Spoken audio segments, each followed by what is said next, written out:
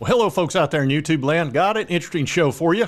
We're going to talk about the most important position on the field and why you absolutely cannot miss on your QB. If you do, you'll regret the crap out of it.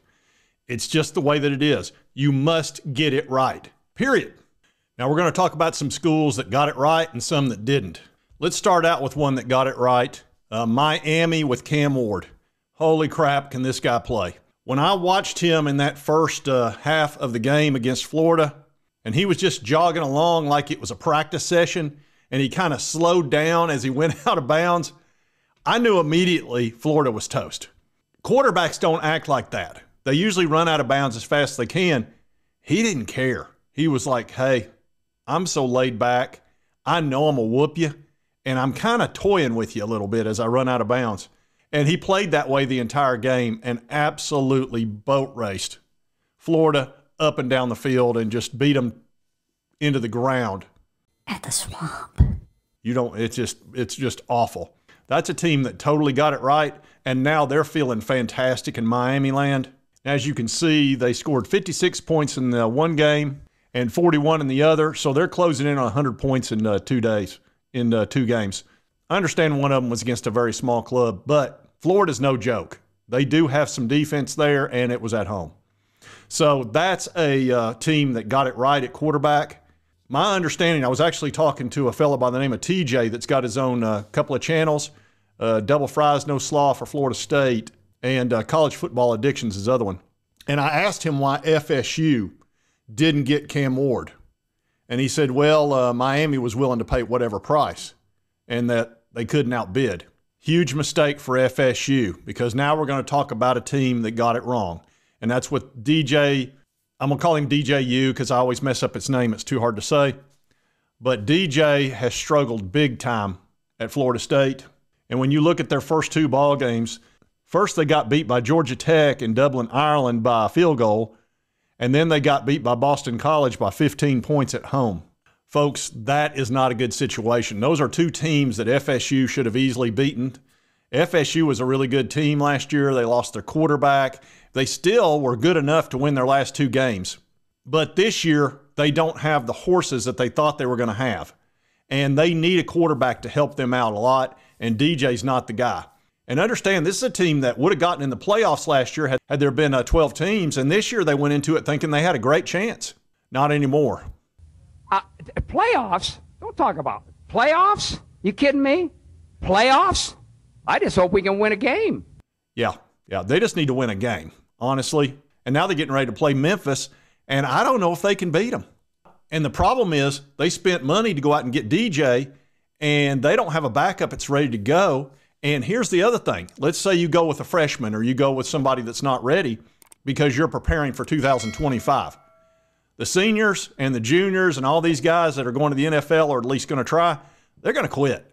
They're just going to, they're not going to give you the effort that you need to win ball games because you can't go out there and just kind of go through the motions. That's just the way it is. When you pretty much signal to the team, hey, we're moving on, they're not going to give you what you need. It's just the way that it is. And we're going to talk more about that as we go down this list. Now we're going to talk about a team that got it right with the quarterback. And they paid up to $8 million, according to many reports, to get this guy. He was the #1 recruit in 2022, and that's Nico Iamaleava. Now, this guy, you could just tell, even in his little mop-up duty games, that he moved in a different way. He just had a way about him. And all the coaches in California were just like, you're not going to believe how good this guy is. Well, his very first game that he played in was in a bowl game against Iowa. He had a makeshift offensive line against a top 10 defense, and they sacked him 6 times. Well, all he did was score 3 touchdowns. We won 35-0, and he turned the ball over 0 times, and he was cool as a cucumber the entire game. Never got flustered. Most any other new quarterback would have been freaking out. Not Nico. He was puring it out there. And now we've played 2 games already this season, and we just played NC State, which is a top 25 team at the time, and beat them 51-10. And Nico scored 3 more touchdowns. I think he's had like 11 touchdowns and 2 interceptions in his last 3 games, which is his only 3 games. So needless to say, Tennessee is feeling good right now. Well, you just never know when another beast might come down out of the forest. You understand, don't you, Thumbaloo? This is what we call the deadly game. I'm in it for keeps.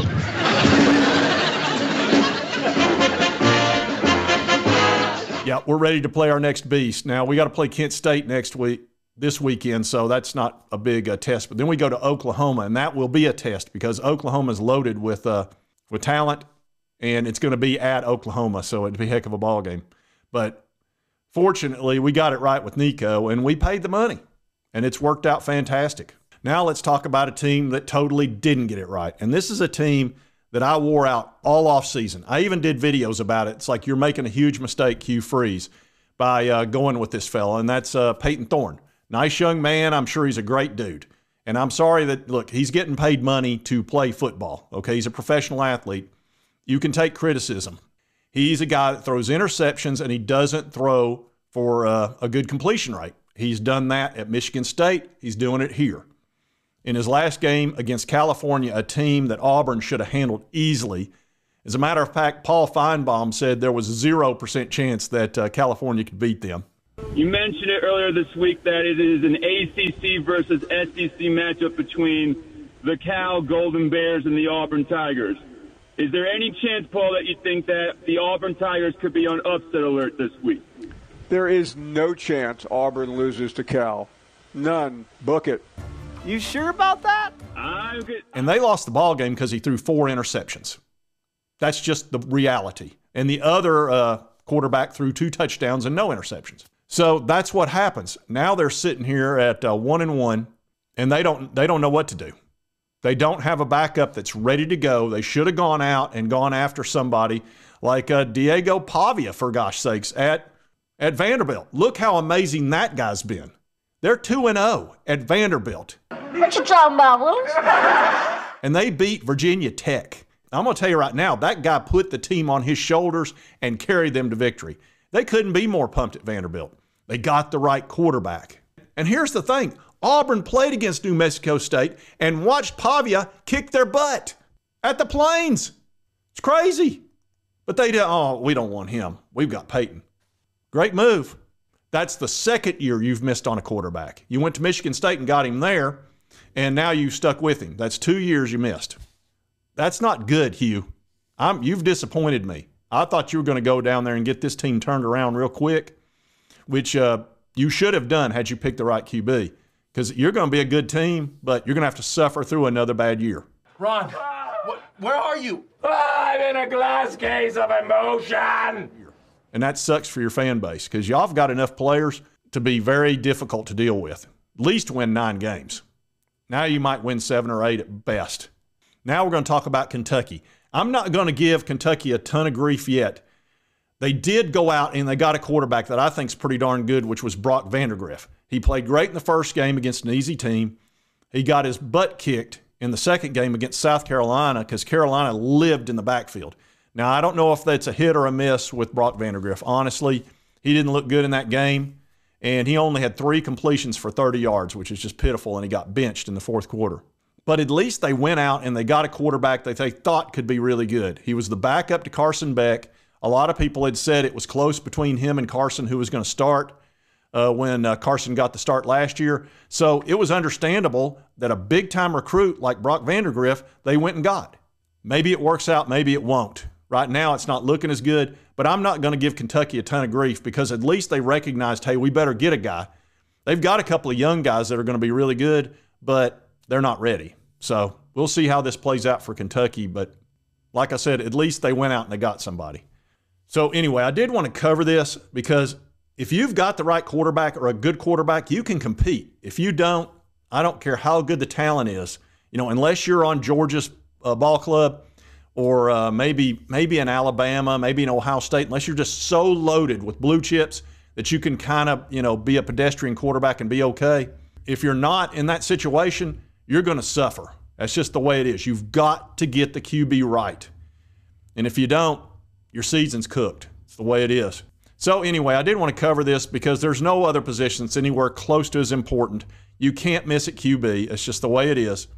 And it's probably 3 to 5 times more important than any other position. And if you like this type of coverage, be sure to hit that like button. Lets me know to continue to cover all these big college sports stories. If you've not subscribed, boom, boom, boom, hit that little button. Won't cost you a dime, and it helps me out, help you get my videos. And right over here is the most recent video that YouTube thinks you'll enjoy. And we'll see you next time on Sports Talk Jay.